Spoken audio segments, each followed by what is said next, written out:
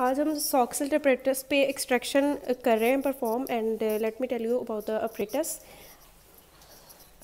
ये heating mental है, इसके ऊपर 3 नॉब्स होंगे। यहाँ पे ये पावर की लाइट है और यहाँ पे ये लाइट वर्किंग लाइट है। तो यहाँ पे डिजिटल सिस्टम नहीं है, यहाँ पे टेम्परेचर सॉल्वेंट के अकॉर्डिंग आपको मैनुअली सेट करना पड़ता है इस नॉब को रोटेट करके। जब आप सॉल्वेंट के बॉइलिंग पॉइंट के मुताबिक टेम्परेचर यहाँ पे सेट कर लेते हैं, जब वो रीच हो जाएगा तो ये वर्किंग लाइट ग्रीन हो जाएगी। राउंड बॉटम फ्लास्क रखते हैं जिसमें हमारा सॉल्वेंट ऐड किया जाता है और इसका टेम्परेचर हम उतना सेट करते हैं जितना कि इस सॉल्वेंट का बॉइलिंग पॉइंट है। जब ये बॉयल करना शुरू करेगा तो उसके वेपर्स बनेंगे। उसके बाद ऊपर आता है ये वाला part, this is the thimble.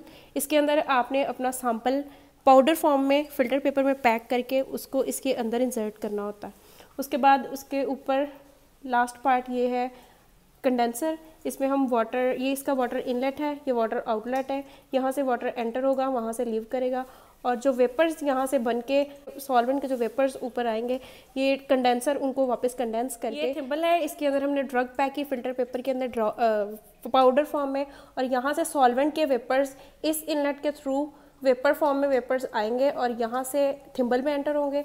जब यहाँ पे टॉप पे वेपर्स इकट्ठे होंगे तो कंडेंसर उनको कंडेंस कर देगा और वो लिक्विड फॉर्म में यहाँ पे कलेक्ट होना शुरू हो जाएंगे।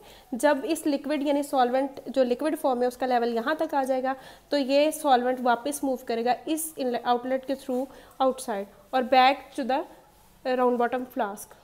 लेकिन इस टाइम इसका कलर चेंज होगा क्योंकि ये ड्रग के अंदर से पास होने के बाद यहाँ से आउटलेट में मूव करेगा तो उसके अंदर ड्रग के कॉन्स्टिट्यूएंट्स होंगे और वो कॉन्स्टिट्यूएंट्स वापस आपके पास सॉल्वेंट के थ्रू इस फ्लास्क में आ जाएंगे। तो नेक्स्ट टाइम जब वही सॉल्वेंट अगेन मूव करेगा वेपर्स की फॉर्म में तो वो कॉन्स्टिट्यूएंट्स, ड्रग कॉन्स्टिट्यूएंट्स वापस मूव नहीं करेंगे क्योंकि उनका बॉइलिंग पॉइंट सॉल्वेंट के बॉइलिंग पॉइंट से डिफरेंट है।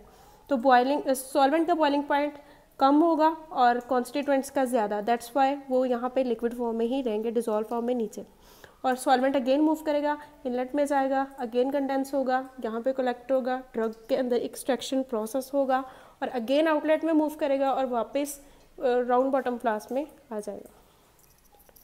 ये स्टैंड है, इसके अंदर इसके होल्डर के थ्रू हमने थिम्बल को होल्ड किया है कंस्ट्रक्शन के लिए और इसके ऊपर कंडेंसर लगाया है जो कि इस थिम्बल के साथ यहाँ से टोटली क्लोज्ड है, अटैच है लेकिन क्लोज्ड है ताकि वेपर्स यहाँ से इवेपोरेट ना हो। यहाँ पे एक बैरियर है, वेपर्स अपवर्ड कंडेंसर में नहीं जाएंगे, यहीं पे कंडेंसर के थ्रू कंडेंस होकर वापस लिक्विड में आ जाएंगे थिम्बल में। ये कंस्ट्रक्शन थी और इस टाइम करंटली हमने इसके अंदर सॉल्वेंट ऐड किया है साइक्लोहेक्सेन। मोस्टली हम n-hexane और पेट्रोलियम ईथर यूज़ करते हैं लेकिन n-hexane अवेलेबल नहीं था, इसलिए हमने यहाँ पे पीनट्स के फिक्स्ड ऑयल की एक्सट्रैक्शन के लिए साइक्लोहेक्सेन ऐड किया है और ये इसलिए ऐड किया है क्योंकि इसकी पोलैरिटी n-hexane के इक्वल होती है ऑलमोस्ट। सैंपल ऐड किया है जो कि पाउडर्ड फॉर्म है, यानी पीनट को पाउडर्ड करके उसको फ़िल्टर पेपर में पैक किया, उसके बाद उसको थिम्बल में ऐड किया। इसकी मैक्सिमम कैपेसिटी जो लैब में हम यूज़ करते हैं सॉक्सलेट अपरेटस जो आप देख रहे हैं, इसकी मैक्सिमम कैपेसिटी 250 ग्राम्स होती है।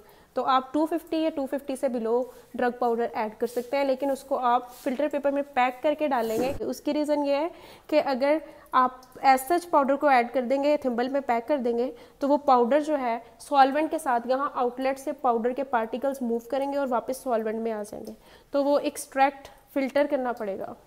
फ़िल्टर पेपर को हमने स्टेपलर लगा के एक पैकेट सा बना लिया और अपनी ड्रग यानी पीनट को हमने अंदर क्रश करके डाल दिया। इसके बाद हम इसको ऊपर से भी स्टेपलर कर देंगे ताकि हमारी जो ड्रग पार्टिकल्स हैं वो हमारे राउंड वाटर फ्लास्क में ना जाएं।